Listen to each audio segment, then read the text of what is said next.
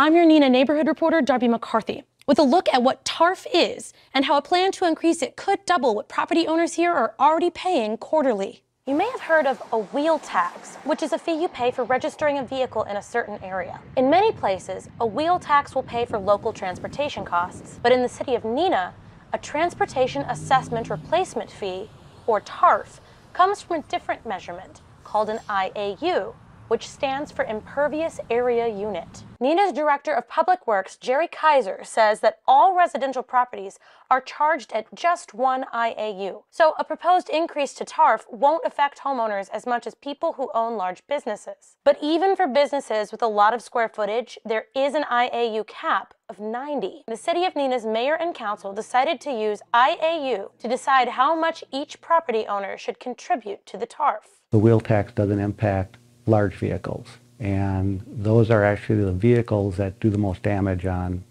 the street. So it seemed a little counterintuitive to leave them out of the mix.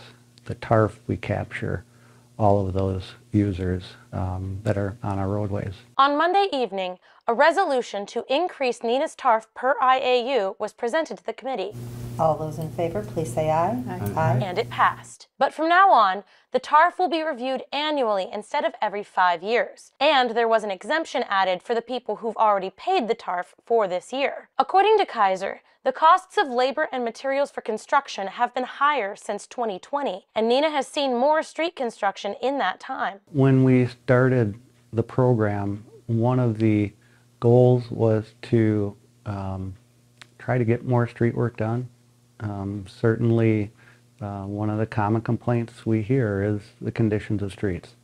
So this was a program that was used to try and accelerate some of the street work that we needed to have done. Next, the proposal will go before the city's Common Council for a vote. In Neenah, Darby McCarthy, NBC 26.